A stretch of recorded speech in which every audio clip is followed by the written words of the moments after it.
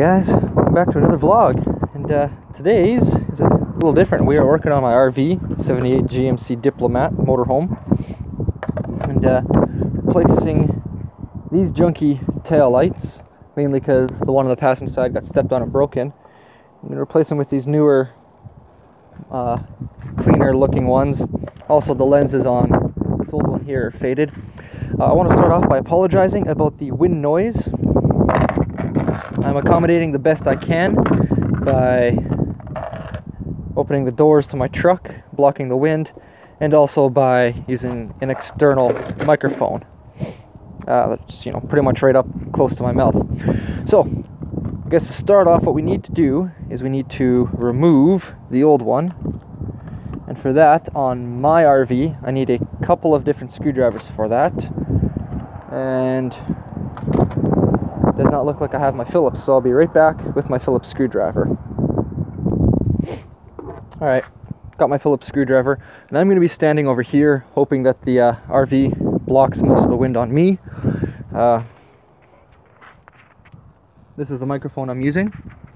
It's actually just my wireless, or my hands-free headset. So I'm going to start by removing the two screws that hold the old lens on. Just like that. Now, this tail light is a little different than the one I'm replacing it with, as it's got a separate bulb here for the license plate light. Whereas the one I'm using, the license plate light just comes from the tail light bulb with this clear lens. So I doubt I'll be able to use my LED turn tail light. And you know what? Before I get all to this, I should probably show you a before of how this is right now. So I'm going to screw this lens back on. I'll show you the turn, tail, and whatnot, but I will not be able to show you the backup lamp because I'm sitting in my driveway, which is slanted, and I don't want the RV to roll into the street. I also need to replace this because these two little screws are actually kind of stripped out. There. So let's go ahead and turn on the tail lights, and I'll throw on the hazards. Pull this on. That'll also turn on my backup camera. Throw on the hazards.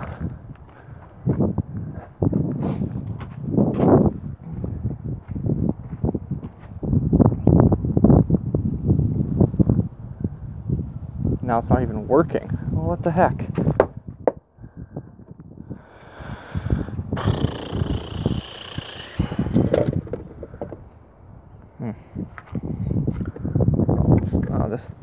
This one's stripped right out.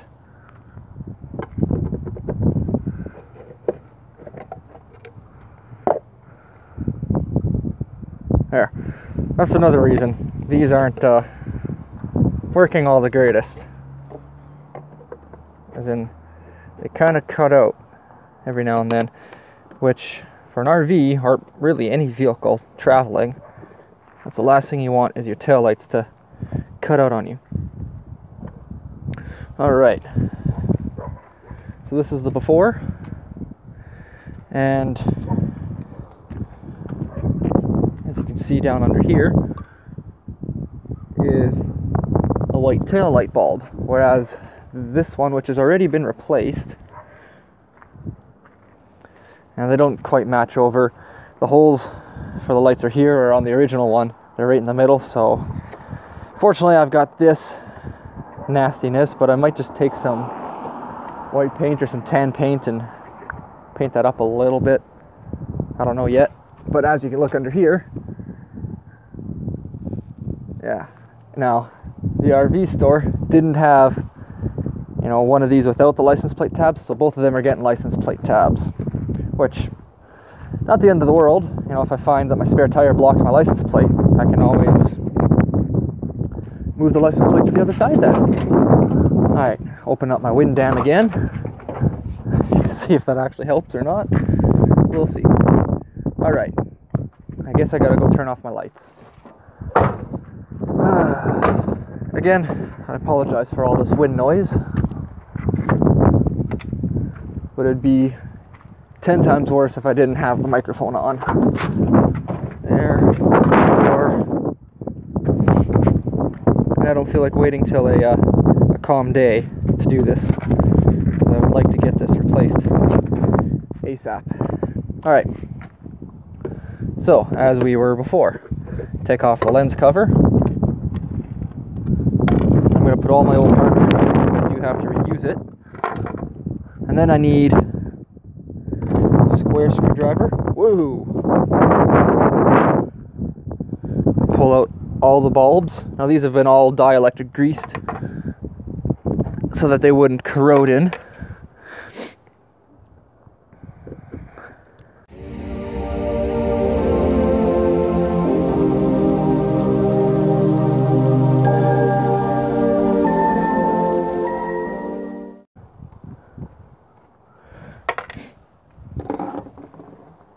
And just grab this and there we go, it just pulls right off. As you can clearly see, I've got multiple wires here. This is my backup lamps, this is my tail, and this red one is my stop turn. So I'm going to take my wire cutters and I'm just leaving these crimp connectors that are on here. They'll do just fine. There, cut those. And this guy is garbage. Not that you really saw me throw that off screen, but yeah. So, take my new lens, or new housing, and I'm going to strip off. Now these come pre-stripped. I'm just going to pull off these bits. There. And realign these so the bulbs go in. Put the bulbs in so that they don't pop out of place as I install this. This one goes like this, I think. Maybe not. No, it goes this. Oh, that's the backup lamp. Here we go. This one goes in here. Backup lamp goes in here. Now the one difference between these trailer RV housings and the original ones is self-grounded through here. These replacement ones have two ground wires, one for the backup, one for the tail stop. Now, what I found out is I can take a couple of screws, drive them right through here and here, and this will ground out this through the sheet metal, which is basically how they were grounded up from factory anyways, is through the sheet metal. So, take our wire strippers.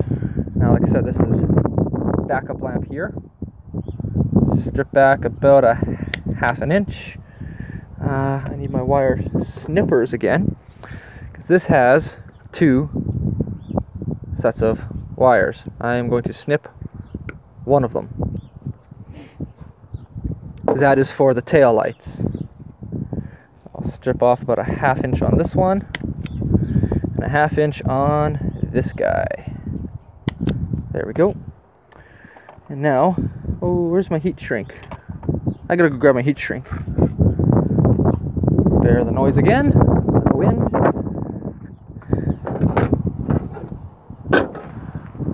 Oh, there it is, it fell. Okay. So here's my heat shrink tubing that had fallen. Set you guys back up.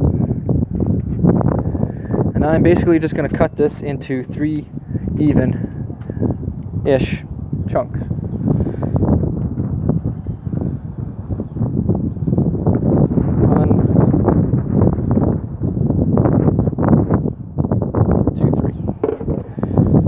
I got 3 close enough to even tips. So, this wind is killing me. I'm going to take the heat shrink and I'm going to slide it onto the green wire.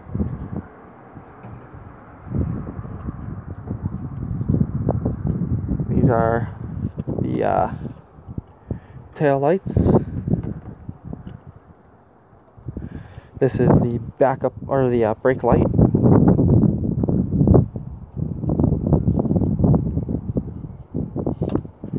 And this red one is the backup lamp.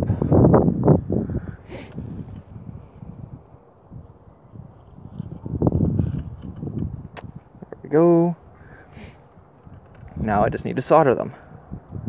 So backup. This guy. This guy? Yeah, this guy.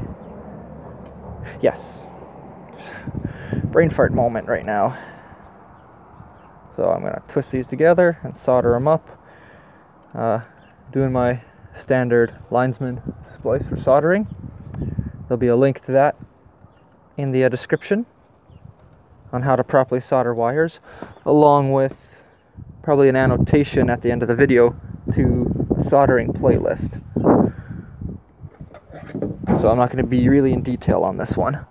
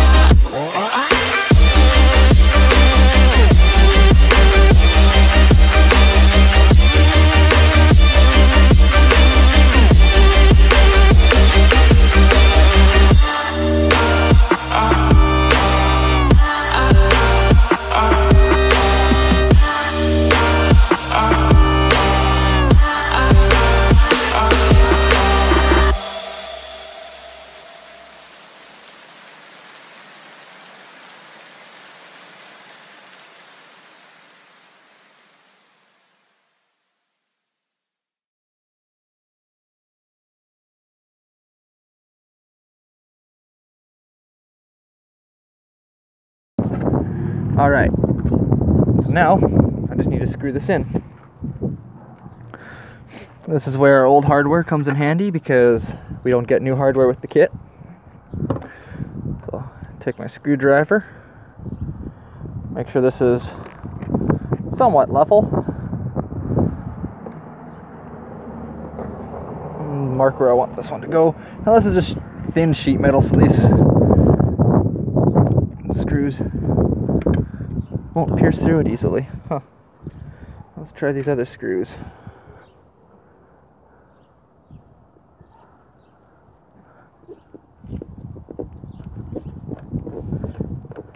There, get one started. Maybe that screw is just dull, being as old as it is. Yeah, it's got no tip on it, really.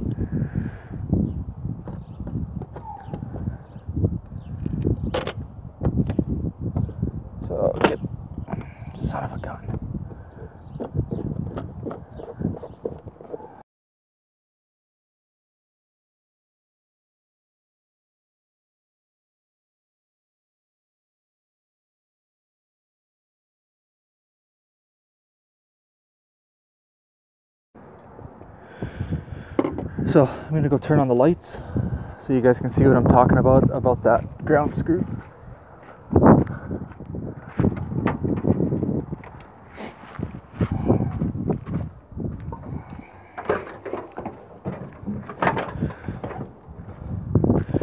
So right now, as you can see, let me zoom in. See, it is flashing, but hardly. That's because it's getting a slight signal. It's actually flashing the tail light, or the tail light one. As soon as I start screwing this in and connect a contact with the sheet metal, you can see how drastically that changes.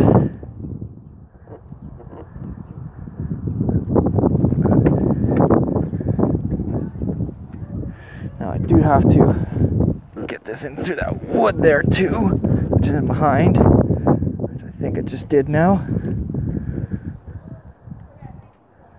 There we go. Now it's working normal.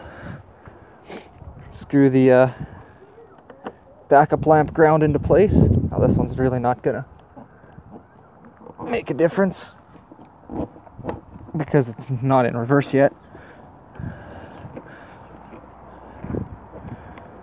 But as soon as I do put it in reverse, you'll see the difference. There. So, all that's left to do is actually, I'm going to take out this bulb, and I want to put my red LED in just for the sake of it. I believe it is this way. There's the red LED, and maybe zoom out.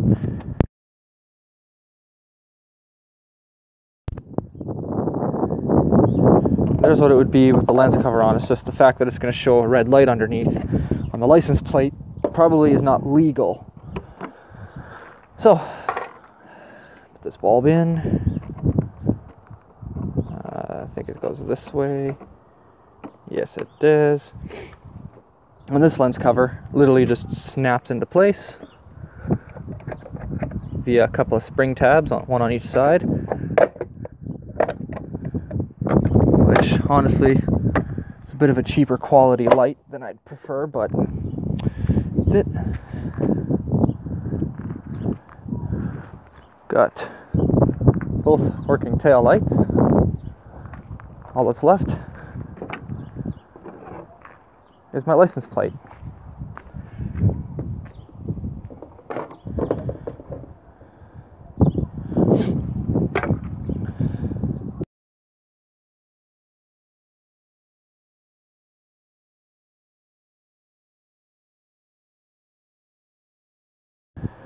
So that's it.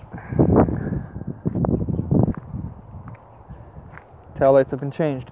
And actually, I'm going to take this one off, and I'm going to move it back over to here. I'll be okay with the wires being a little bit crooked. It's going to be sealed off. I just don't want it to look absolutely stupid. But anyways, if you all enjoyed this video, I ask you to give me a thumbs up, comment below. If you want to see more videos, hit that subscribe button. It'll be probably right up there. Anyways, thanks for watching. Bye. Alright, so quick little ending here.